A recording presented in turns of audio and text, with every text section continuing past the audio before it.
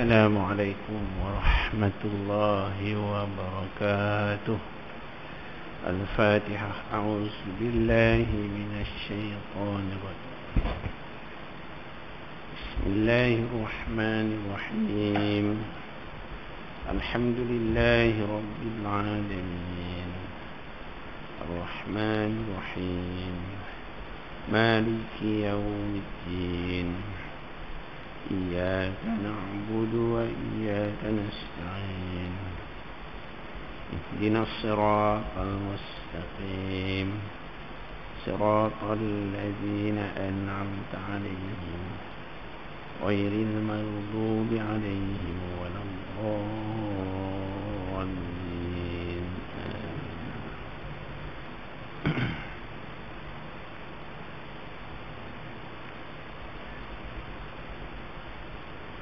بسم الله الرحمن الرحيم. الحمد لله في الأولى والآخرة له الحكم وإليه ترجعون. أشهد أن لا إله إلا الله وأشهد أن محمدا عبده ورسوله إمام المتقين قائد الدعاء في المجاهدين خاتم النبيين وسيد المرسلين صلوات الله والسلام عليه وعلى آله وصحبه أجمعين. أيها الناس اتقوا الله أوصيكم وإياي بتقوى الله فقد فاز المتقون وتزودوا فإن خير الزاد تقوى. أما بعد لله تعالى. Yang saya hormati Tuan Imam, tuan-tuan muslimin muslimat rahimakumullah, mudah-mudahan dirahmati Allah. Bersyukur kehadrat Allah Subhanahu wa taala kerana dengan limpah dan kurnianya dapatlah kita sama-sama sekali lagi berada dalam rumah Allah, berada dalam majlis ilmu. Mudah-mudahan Allah Subhanahu wa taala menerima amalan ketaatan kita. Mudah-mudahan Allah Subhanahu wa taala menurunkan barakah, menurunkan rahmah, maghfirah dalam majlis kita, memberikan kita kekuatan, memberikan kita pertambahan untuk memahami ma'alim Islam, kekuatan untuk beramal dengan tuntunan Islam. Amin ya rabbal alamin. Wa tazawwadu fa inna khairaz zadi taqwa. Berlumba-lumbalah mencari bekalan, maka sesungguhnya sebaik-baik bekalan itu adalah takwa. Jadi tuan-tuan, kita sambung tafsir Al-Munir juzuk 1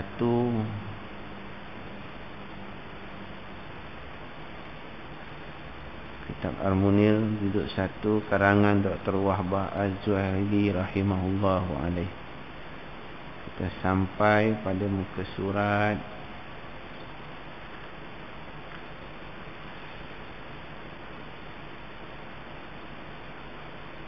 212 ya. Jadi kita baca ayat dia, mudah-mudahan Allah SWT menerima kalam Allah yang mulia ini sebagai satu ibadat. Bismillahirrahmanirrahim. Fawailul lilladzina yaktubuna alkitaba biaydihim thumma yaquluna hadza min 'indillahi liyashtaru bihi thamanan qalila. Fawailul lahum mimma katabat aydihim وويل لهم مما يكسبون. وقالوا لن تمسنا النار إلا أياما معدودة قل أتخذتم عند الله عهدا فلن يخلف الله عهده أم تقولون على الله ما لا تعلمون. بلى من كسب سيئة وأحاطت به خطيئته فأولئك أصحاب النار hum fiha khalidun. والذين آمنوا وعملوا الصالحات أولئك أصحاب الجنة هم فيها خالدون. صدق الله العظيم. Ayat 79 sampai 82, tajuk pindaan dan pembohongan yang dilakukan oleh pendeta Yahudi. Jadi kita sampai ke penghujung bahagian at-tafsir wal bayan sebelum kita masuk pedoman hidup dan hukum hakam. Jadi saya rasa saya teruslah pada tajuk. Tak silapnya saya berhenti dulu kita mengetahui tu kot. Jadi kata Dr. Wahbah Az-Zuhaili rahimahullahu alaihi, berdasarkan ayat Al-Quran ini, dari segi bahasanya beliau menyebut kita mengetahui bahawa lapas bala bahkan bermaksud bahkan merupakan jawapan kepada perasa yang didahului oleh penafian. Orang Yahudi mendakwa bahawa mereka ini duduk dalam neraka kalau sekiranya diazab pun tidak lama. Ada di kalangan mereka menyebut sebagaimana yang diterangkan oleh Allah Subhanahu Wa Taala yang saya bacakan tadi, iaitu ayyam ma'dudah, ayyam hari-hari, ma'dudah yang boleh dihitung, hari-hari yang boleh dihitung. Jadi ulama tafsir memuatkan kata-kata seorang tabi'in, iaitu Mujahid bin Jabir al-Quraisy al-Muhandis al-Muqri al-Faqih al-Maki al-Mahzumi, tabi'in yang lahir pada zaman Sayyidina Umar Al-Khattab. Pada menafsirkan ayyaman ma'dudah itu, beliau menyebut bahawa antaranya orang-orang Yahudi menyebut yang mereka ini kalau sekiranya diazab pun hanya sekadar 7 hari saja, kerana umur dunia ni katanya 7,000 tahun. Dakwi sebab dia kata likulli alfin sanah minad dunya yaumun wahid minan nar. Setiap 1000 tahun hari dunia merupakan yaumun wahid daripada hari di neraka. Dia berkira kot tu. Dan juga ada di kalangan ahli tafsir yang mentafsir ayyaman ma'dudah itu ialah arba'una yauman, 40 hari. 40 hari itu sempena dengan hari di mana Nabi Musa alaihissalam dan sab'una mukhtarun, 70 orang yang terpilih di kalangan mereka 12 qabail tadi, naik ke bukit Tursaina untuk menerima Taurat. Yang di bawah tu mereka menyembah anak lembu al-ijlah yang saya cerita dulu lah. Tempohnya ialah 40 hari. Jadi dakwi mereka hanya diazab selama 40 hari sahaja. Bahkan apa yang mereka katakan ini Tuhan jawab bala.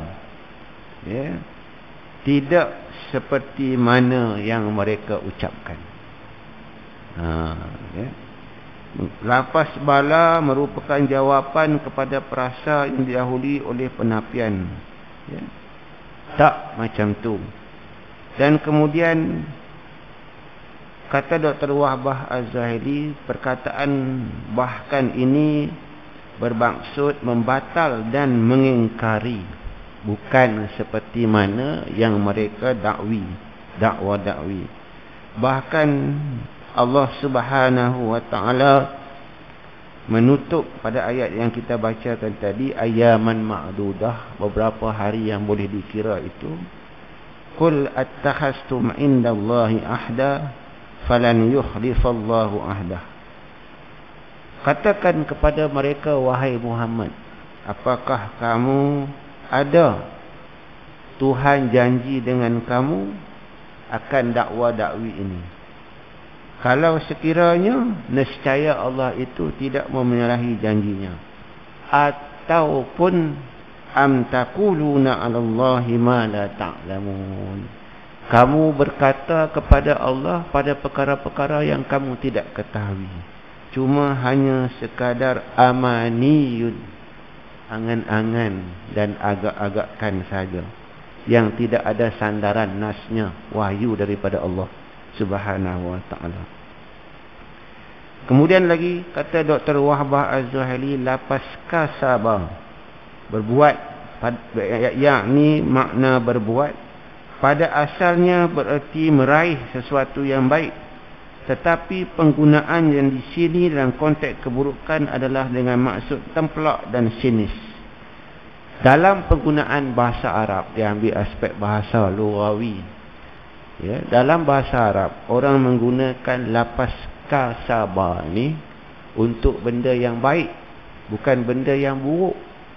Tetapi dalam ayat ini Allah Subhanahu wa taala mengenakan pasangan kasaba tu pada maksud yang buruk. Man kasaba sayyi'ah, patutnya man kasaba hasanah, tapi digunakan kasaba tu dengan iringan lapas sayyi'ah. Sayyi'ah tu maksudnya buruk, jahat. Tak sesuai penggunaan kasabah itu. Ya. Tujuannya apa? Tujuannya, kata Dr. Wahbah Az-Zuhaili, ialah untuk tujuan tempelak dan sinis. Taubih, kata ulama, taubih wa takrik, mencela, mencemuh, mengecil-ngecilkan akan dakwa-dakwi mereka. Jadi kenalah ayat ini. Ya, kata Dr. Wahbah Az-Zuhaili. Berarti kejahatan yang mewajibkan. Ya. Lapas sayyi'ah berarti kejahatan yang mewajibkan pelakunya masuk neraka. Maksudnya di sini adalah perbuatan syirik kepada Allah Subhanahu wa taala. Patutnya man kasaba hasanah, bukan wan kaba sayyi'ah. Sayyi'ah itu tak perlu digunakan perkataan kasabah, tapi Allah Taala guna tujuan untuk taubih wa takrib. Ya. Macam juga lapas halal. Ya. Halal ni tak ada buku lah. Ya, nak sharing kan. Lapas halal ni sebenarnya tak sesuai digunakan digunakan oleh orang bukan Islam. Tuan-tuan setuju tak dengan saya? Ya. Kalau kata judi halal, apa maksud dia? Judi yang ada authority. Ya. Mana boleh gunakan halal pada judi? Judi terang-terang haram. Kadang-kadang lapas ni mengeliru kan, betul tak? Ya. Riba misalnya haram. Ya. Tak boleh pula kata orang Yahudi, konvensional tu menghalalkan riba. Halal tu untuk lapas yang autoritinya adalah Islam. Mengelirukan sebenarnya. Takkan ada todi halal kot. Jadi lapas halal. Jadi lapas macam ni sebenarnya kena ambil kira. Ya. Kemudiannya sambung lagi ke surat 213. Manakala sebab mereka dikekalkan dalam neraka ialah kerana sejajar dengan hukum yang terpakai secara umum untuk semua makhluk dalam syariat Allah Subhanahu wa taala. Allah Subhanahu wa taala ini, ya, Allah kita, Tuhan kita, ya, Tuhan kita yang maha adil, ya. Tidak adalah yang adil melainkan Allah Subhanahu wa taala. termasuk dalam Asma'ullahul Husna, Maha, ya, Muqtadil, ya, Adil. Allah Subhanahu wa taala berfirman dalam Quran, innal abrara lafi na'im wa innal fujjara lafi jahim. Sesungguhnya orang yang baik, orang yang taat perintah Allah Subhanahu wa taala itu berada dalam nikmat syurga, na'im. Dan orang yang buruk, orang yang jahat, orang yang ahlul maksiat itu berada dalam neraka jahim. Ya.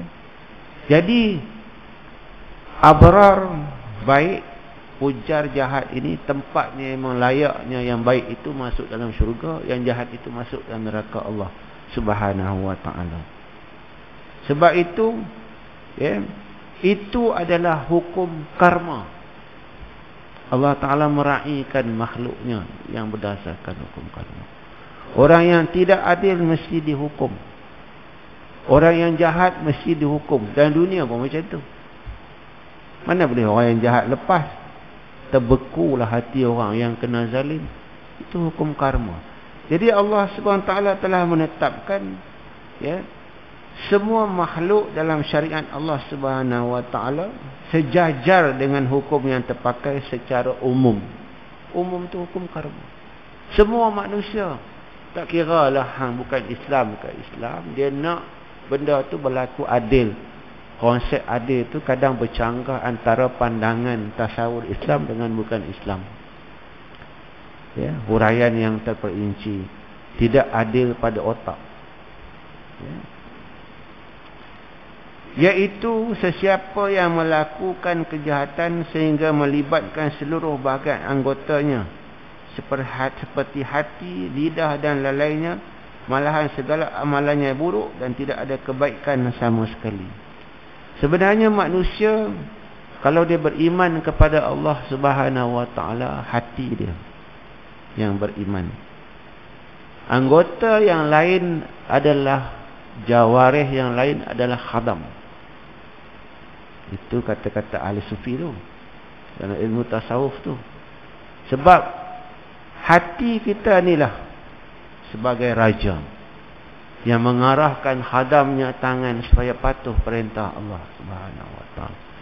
Kalau hati dia jahat, dia akan mengarahkan khadam dia, hamba dia, tangan, kaki melanggar larangan Allah Subhanahu wa taala. Ya. Jadi kalau dihukum oleh Allah Subhanahu wa taala, sebiji badan tu perlu dihukum. Bukan tangan yang mencuri, tangan yang kena hukum, semua satu badan kena hukum. Innal ladzina kafaru. Allah Ta'ala berfirman dalam Quran, sesungguhnya orang-orang yang kufur, engkar, derhaka, tidak taat kepada Allah, kufur, ya, saufa nuslihim nara, akan dibakar, ya, dibakar rentung dalam api neraka. Kullama nadijat juluduhum badalnahum juludan ghairaha liyazuqul azab. Setiap kali kulit mereka habis cair, ya, kena bakaran api neraka, Allah Ta'ala kembalikan lagi azabnya. Kulit berkena hukum.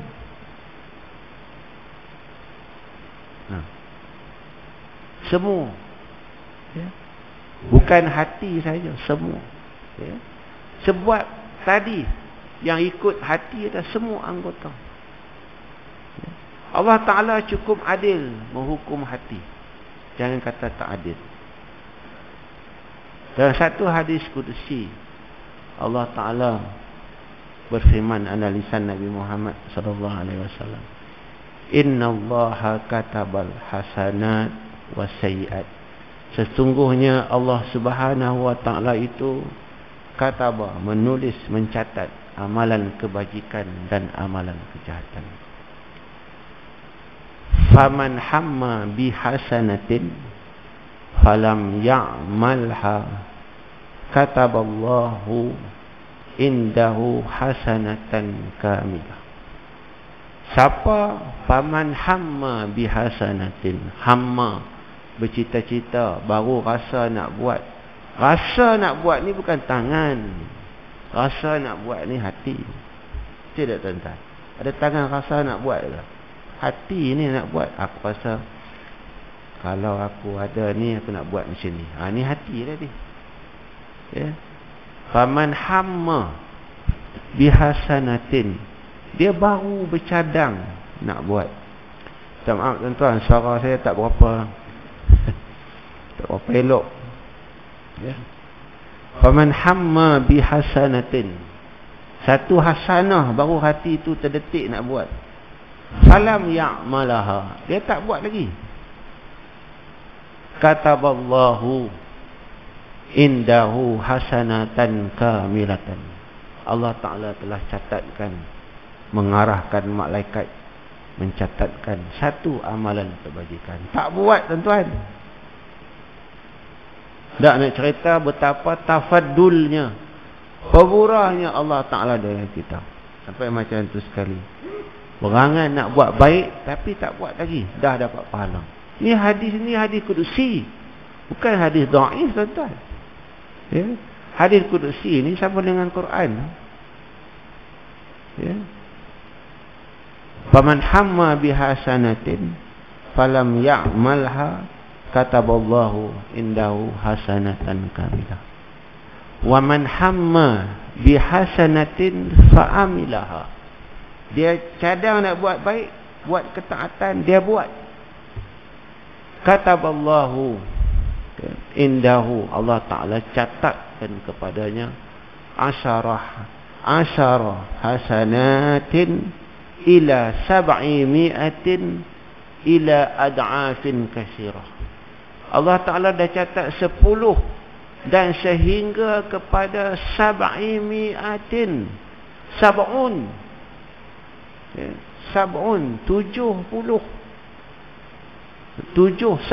70 ribu, 700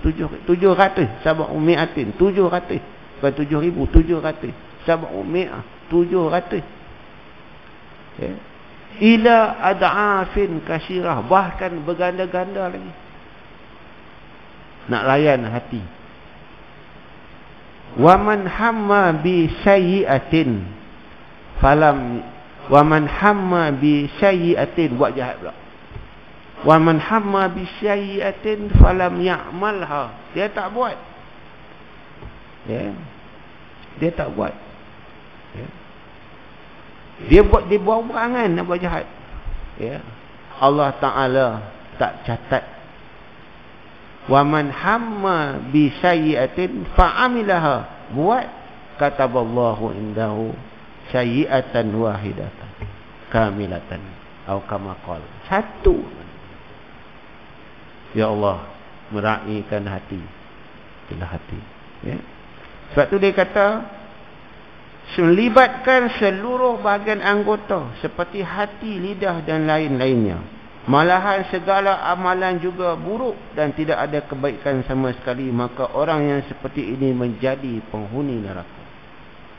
Ya. Kemudiannya berkata lagi Dr. Wahbah Az-Zahiri, manakala sesiapa yang beriman, ini dia tafsir ayat apa?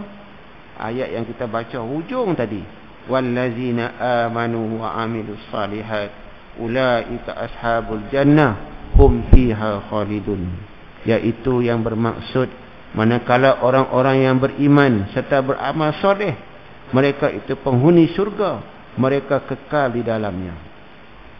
Ya. Kalau kita rujuk kepada tafsir, ya, ayat ini merupakan ayat yang berbentuk tasyrih, melapangkan insyirah hati orang mukmin, hati orang yang beriman. Setelah diterangkan bahawa orang yang mendusta ayat Allah Subhanahu wa taala, orang yang tidak taat pada Allah Subhanahu wa taala itu tempatnya adalah ashabun nar, penghuni neraka. Neraka ini bukan tempat nikmat. Neraka tempat yang penuh dengan nakim, azab Allah Subhanahu wa taala. Manusia rasa takut. Ya. Mana mungkin manusia berani logik akalnya yang kira nafsu akal dia. Ya. Sebab dunia ni kadang manusia tewas melawan nafsu. Ya. Diterangkan bahawa api neraka itu sab'una, diterangkan sab'una dha'fan, 70 kali ganda daripada api dunia. Ya. Dan kita tidak mampu bagaimana Allah Subhanahu wa taala melayan penghuni api neraka itu, ya, yang apabila mereka dahaga, Allah Subhanahu wa taala bagi mereka makanan, minuman daripada air yang mendidih, menggelegak, ya. Dan pakaiannya pula daripada pakaian yang dipotong api neraka. Kuti'an lahum siyabun min nar, akan dipotong, ditempa macam dunia kita pergi kedai tempa, panjang tela ke tempa baju. Di neraka tempahan bajunya ada baju neraka. Mana mungkin. Jadi oleh kerana kita merasa takut, kata ahli tafsir, Allah Subhanahu wa taala mendatangkan insyirah, ya, iaitu orang-orang yang beriman. Orang-orang yang beriman tempatnya adalah dalam syurga Allah Subhanahu wa taala, iaitu manakala sesiapa yang beriman, kata Dr. Wahbah Az-Zuhaili, dengan Allah Subhanahu wa taala, rasulnya dan hari kiamat, serta menunaikan yang wajib dan meninggalkan yang haram, maka dia adalah ahli syurga. Rasa tenang sikit, ada habuan untuk kita. Itu adalah gaya bahasa, kata ulama tafsir, cara penerangan dalam Quran yang ada insyirah, ada targhib, ada tarhib, ya, ada al-wa'du, janji baik, ada janji buruk, al-wa'id, supaya menakut-nakutkan. Takutnya kita kepada Allah Ta'ala, dia bukan lari, takut kita tinggal larangan Allah Subhanahu wa ta'ala, ya. Takut tinggal larangan Allah, takut azab Allah Ta'ala, tinggal larangan Allah Ta'ala. Harap masuk syurga Allah Ta'ala, patuh perintah Allah Ta'ala. Itulah yang disebut sebagai khauf wa raja, ya. Sebab itu kalau kita lihat dalam kitab tafsir yang lain, tidak sahaja bergantung kepada tafsir ini, ya. Imam Fakhruddin Ar-Razi, ya, dalam kitabnya Tafsir Al-Kabir, ya, antaranya juga beliau berpendapat yang sama. Ketahuilah adalah Allah Subhanahu wa ta'ala ma zakara fil Quran ayatan minal fil wa'id illa zakara janbiha ayatan fil wa'id. Ketahuilah bahawa Allah Subhanahu wa ta'ala tidaklah menyebut dalam Quran ayat-ayat tentang wa'id, neraka, azab Allah Ta'ala, melainkan pada masa yang sama disebut juga ayat syurga, nikmat, ya, yang disediakan oleh Allah Subhanahu wa ta'ala. Sama dengan Dr. Wahbah Az-Zuhaili rahimahullahu alaih. Dan dia datangkan lagi contoh. Dia katanya antara ayat Al-Quran, inna rabbaka la syari'ul iqab wa innahu la ghafurur rahim. Sesungguhnya Tuhan kamu itu segera dalam sikap untuk membalasnya, dan sesungguhnya dia Maha Pengampun lagi Maha Pemurah. Fa amma man sakulat mawazinuh fa huwa fi 'ishati radiyah wa amma man khaffat mawazinuh fa ummu hawiyah wa ma adraka ma hiya narun hamiyah. Benar sama, ulang-ulang, ya. Fa amma man sakulat, orang yang berat timbangannya, fa amma sakulat mawazinu fa huwa fi 'ishati radiyah, dalam kehidupan yang redha, yang dia suka, yang Allah pun suka. Jadi dia datangkan macam tu, ya, kata ya, Imam Fakhruddin Ar-Razi, Tafsir Al-Kabir, ya.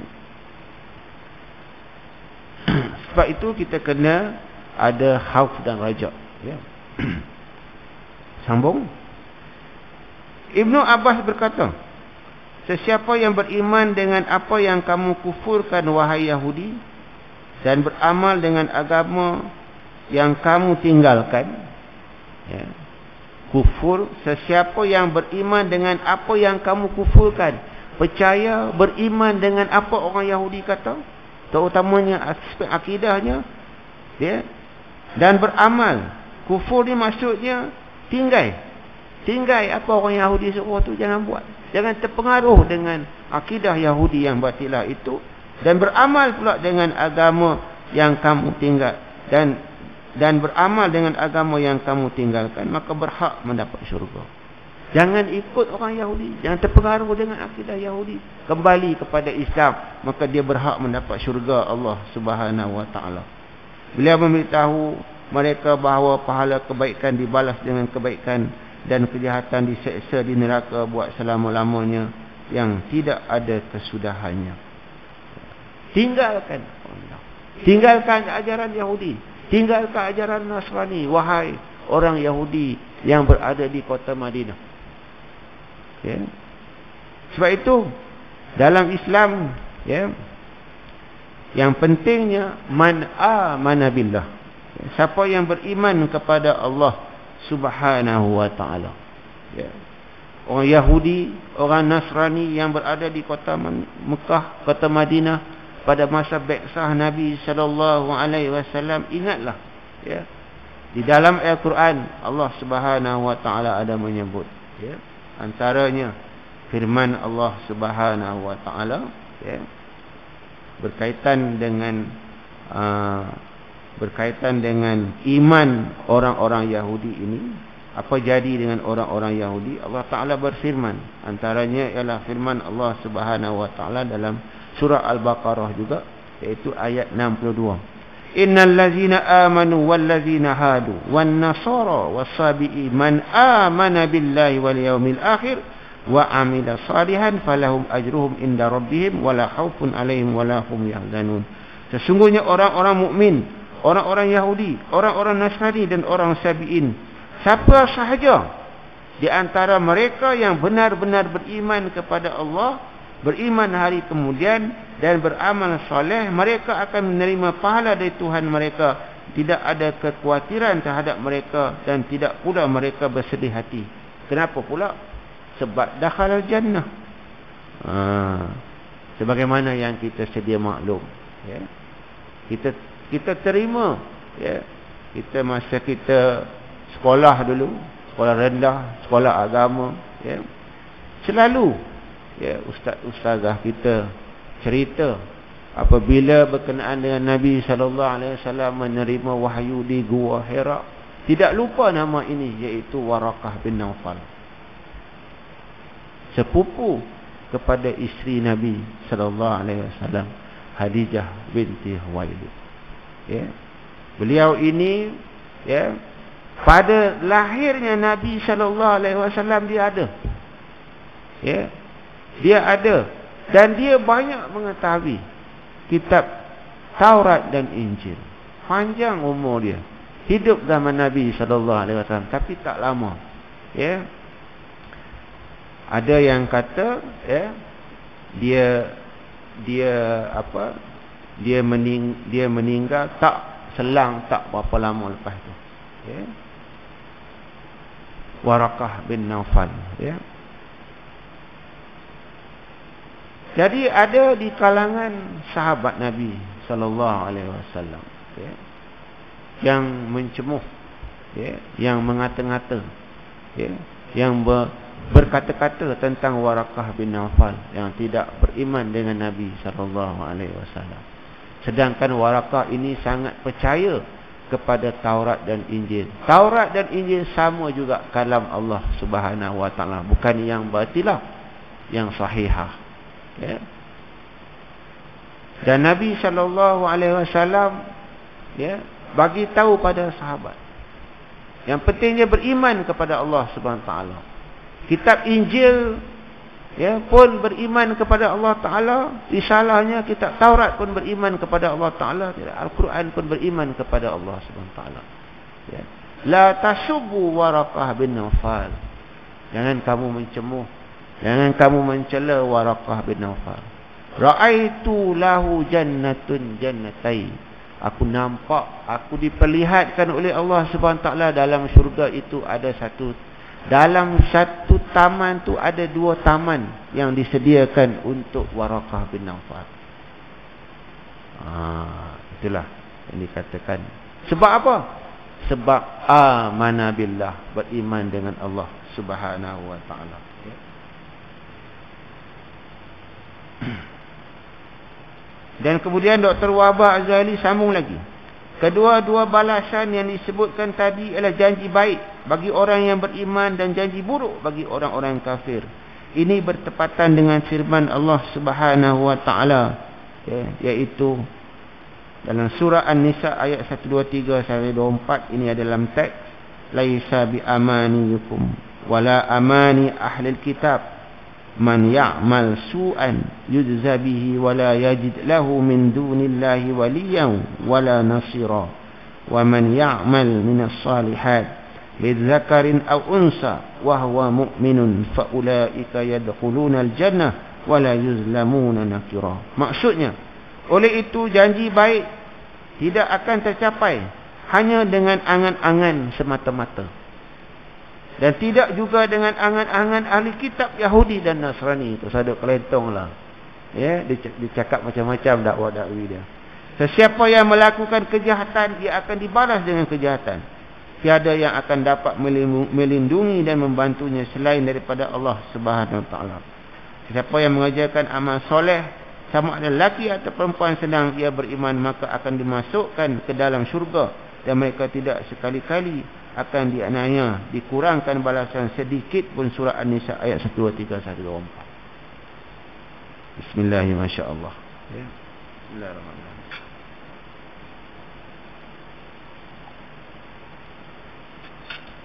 Kemudian Dr. Wahbah Az-Zuhaili sambung lagi. Orang-orang yang menderhaka, sedarlah wahai orang-orang Yahudi yang berada di kota Madinah. Ya. Orang-orang yang menderhaka tetapi kemudiannya bertaubat nasuha, sudahlah, taubatlah kepada Allah Subhanahu wa taala. Terimalah risalah yang dibawa oleh Nabi Muhammad sallallahu alaihi wasallam. Ya, seolah-olah macam tu, menegah diri dari melakukan dosa, menyesal di atas pelaku dosanya, dan telah serta berazam tidak ingin mengulangi perbuatannya pada masa akan datang, maka statusnya akan berubah daripada ahli neraka kepada status ahli syurga. Bertaubatlah kepada Allah Subhanahu wa taala. Orang Yahudi ni, ya, dia pandai sungguh kono. Ya. Kata setengah ulama, dulu ada saya cerita, ya, ada setengah ulama pada mengatakan nama orang Yahudi, ya. Antara salah satu sebab dinamakan Yahudi diambil daripada perkataan hada Yahudu. Ya. Kata ulama, ya, ulama mukarranatul adyan lah, ya. Hada tu maksudnya tabayatubu. Hana tu hada Yahudu tabayatubu. Apa maksudnya? Bertaubat. Pembohong orang Yahudi bertaubat, ya, sangat sedikit. Ya, dia kata agama tu menunjukkan mereka ini golongan yang bertaubat. Sebab itu dinamakan hada Yahudu, sempena dengan nama tabayatu. Itu satu sudut. Orang Yahudi, ya. Taubat yang sebenar-benarnya adalah taubat nasuha. Ya. Sebab itu kata Dr. Wahbah Az-Zuhaili, mencegah diri dari melakukan dosa. Itu yang pertama. Ya. Orang yang bertaubat, dia mesti cegah diri dia daripada melakukan dosa. Kalau kita lihat persoalan taubat ini, ya, kalau kita lihat, ya, ada di kalangan ulama, ya, antaranya Imam Ghazali, ya. Imam Ghazali dah tentulah, Ihya Ulumuddin. Ya. Dia meletakkan beberapa syarat taubat. Antara dia yang pertama, dia kata mesti menyesal. Sesal tak ikut Nabi Muhammad SAW. Ya. Itulah yang sebenar-benarnya. Ya. Tinggalkan akidah i'tikad yang lama. An-nadam anil i'tiraf az-zambi. Menyesal dan tak buat lagi. Kata lagi Imam Ghazali selepas pada tu, peringkat yang kedua, al-iqla' anhu halan. Berhenti serta-merta. Jangan lagi mencuri, jangan lagi mencemooh Nabi, berhenti terus. Bersama dengan Nabi SAW dalam akidah yang haqqah. Lepas tu kata Imam Ghazali, dia kata al-azam adamul audi ilaihi mustaqbalan. Berazam tak akan lagi kufur kepada Allah Subhanahu wa taala. Kalau kejahatan yang lain tidak akan lagi melakukan kejahatan itu untuk selama-lamanya. Dan Imam Ghazali dia tambah, kalau menyebabkan ada hal bersangkutan dengan hak orang lain, tak boleh curi barang orang lain, minta ampun kepada Allah Ta'ala. Tak boleh. Curi duit orang, minta ampun kepada Allah Ta'ala. Tak boleh. Mesti, kata Imam Ghazali, raddul huquq ila ashabihi. Kembalikan hak kepada tuan punyanya. Barulah taubatnya diterima oleh Allah Ta'ala. Itu dikatakan taubat nasuha. Kata Imam Al-Ghazali. Kalau Imam Nawawi dia kata apa pula? Imam Nawawi dia kata soal taubat ini adalah perkara wajib. Tidak ada cara lain daripada taubat. Berdasarkan perintah Allah Subhanahu wa taala, kata Imam Nawawi, ya ayyuhallazina amanu tubu ila Allahi wa taubatan nasuha. Wahai orang-orang yang beriman, bertaubatlah kepada Allah dengan taubat yang nasuha. Ya.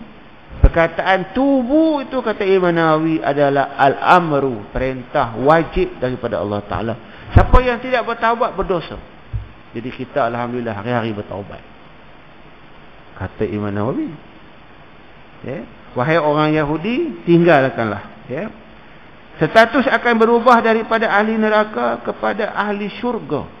Dan kemudiannya 214. Imam Tirmizi menyatakan daripada Abu Hurairah radhiyallahu anhu bahawa Nabi sallallahu alaihi wasallam bersabda berhubung dengan kesalahan hamba, ya, innal mu'mina iza ajnaba kanat nuqtatun sauda'un fi qalbihi fa in taba wa naza'a wastaghfara sakula qalbuhu fa in zadat hatta ta'luwa qalbahu fadzalika ranul ladzi dzakarahu Allah fi kitabih kalla barana ala qulubihim ma kanu yaksibun.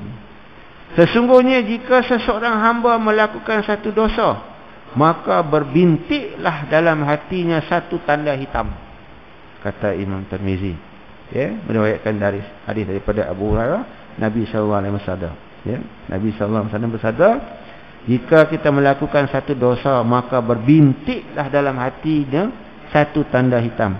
Sekiranya ia bertaubat dan dengan tidak melakukan lagi perbuatan dosa itu serta beristighfar, maka hatinya digilap bersih dan bersinar kembali. Sekiranya ia mengulangi perbuatan dosa itu, tanda hitam itu akan terus bertambah sehingga meliputi dan menyentuh hatinya, hati nuraninya. Ya. Itulah gejala ar-ran, seperti mana disebut dalam Al-Quran. Sekali-kali tidak demikian, bahkan apa yang dosa yang mereka lakukan itu telah menutup hati mereka, sebagaimana firman Allah Subhanahu wa taala, kalla barrana ala qulubihim ma kanu yaksibun. Ya. Ya. Kita jangan memandang rendah dengan dosa kita. Ya. Dosa kecil dah tentu dah. Ya. Dosa besar na'udzubillah. Ya. Kita tak ingat Allah Subhanahu wa taala adalah satu dosa. Ya. Itulah kita sentiasa mengingati Allah Subhanahu wa taala. Dosa kita tidak mengingati Allah Subhanahu wa taala itu dihapuskan dengan mengambil wuduk. Selalulah kita berwuduk. Selalulah kita beramal dengan amalan sunat, menghapuskan segala dosa-dosa kita. Imam Ahmad meriwayatkan Daripada Abdullah bin Mas'ud, sambung pula lagi, bahawa Rasulullah sallallahu alaihi wasallam, "Iyyakum wa muhqaratiz zunub fa innahunna yajtami'na 'ala ar-rajul hatta yuhlikna." Peliharalah diri kamu daripada melakukan dosa-dosa kecil, kerana ialah berkumpul pada diri seseorang dan akhirnya membinasakan. Dosa, ya, saya yang bercakap pun ada dosa, ya, banyak hadis. At-ta'ibu aniz zambi kaman la zambah. Orang yang bertaubat daripada dosanya seperti tidak ada lagi taubat. Dan hari Jumaat Pak Imam selalu duk baca, ya. Kata Nabi SAW, saya berhenti sikit lagi, saya nak baca satu hadis Nabi untuk peringatan diri saya dan sahabat kita semua, sahabat-sahabat muslimin muslimat, ya. Innal mu'mina yara zunubahu ka'annahu qa'idun tahtal jabalin yakhafu an yaqa'u alaihi. Sesungguhnya orang mukmin satu, orang mukmin yara zunubahu, dia tengok dosa yang dia lakukan itu, ka'annahu tahta jabalin, sebagaimana dia berada di tepi bawah bukit gunung yang tinggi. Yakhafu an yaqa'a alaihi, dia takut gunung tinggi itu jatuh mengenai dosa. Janganlah kita menganggap dosa kecil itu satu yang remeh, ya. Dan Nabi SAW sambung lagi dalam hadis yang lain, saya nak baca juga untuk peringatan diri kita bersama. Wa innal fajira yara zunubahu kazubabin marra ala anfihi. Dan sesungguhnya orang yang ahli maksiat ini, yang selalu langgar perintah Allah Subhanahu wa taala ini, yang tak ambil kira dengan dosa dia ini, wa innal fajira yara zunubahu kazubabin marra ala anfihi, hanya sekadar seperti lalat yang hinggap atas batang hidung kita. Apa kita nak buat, tangan kita pun naik ribah, dia pun lari. Na'udzubillah min zalik, ya. Rasulullah sallallahu alaihi wasallam menampilkan satu gambaran kiasan dalam hal ini dengan satu kaum yang datang nak habis dah, berhimpun di satu tempat tanah lapang, kemudian tiba masanya mereka bekerja. Tiap-tiap seorang lelaki di kalangan mereka beredar dan datang semula dengan membawa satu ranting kayu. Orang lain juga turut melakukan demikian, seorang demi seorang. Akhirnya kaum ini dapat mengumpul ranting-ranting kayu yang banyak sehingga boleh memasak apa sahaja dicampak dalam unggun api di ranting-ranting itu. Maksudnya dosa-dosa kecil itu kalau dihimpun-himpunnya samalah seperti ranting-ranting kayu tersebut, yang kalau satu ranting tidak mampu membakar, kalau banyak ranting, banyak dosa sudah tentulah membakar diri kita. Allah na'udzubillah min zalik. Itu peringatan Nabi sallallahu alaihi wasallam. Tuan-tuan, masuk waktu isyak dah, ya. Mudah-mudahan apa yang diperkatakan oleh Dr. Wahbah Az-Zuhaili rahimahullah alaihi ini memberi peringatan kepada saya, memberi peringatan kepada tuan-tuan. Saya minta maaf jika ada terkasar bahasa, saya minta ampun daripada Allah Subhanahu wa taala. Kita sudahi kekurangan majlis kita dengan membaca kafaratul majlis. Subhanakallah bihamdih, subhanakallah bihamdika, asyhadu an la ilaha illa anta, astaghfiruka wa atubu ilaik. Bismillahirrahmanirrahim. Wal 'asr, innal insana lafi khusr illa allazina amanu wa 'amilus shalihat wa tawasaw bil haqqi wa tawasaw bis sabr. Wallahu a'lam bis-shawab. Assalamualaikum warahmatullahi wabarakatuh.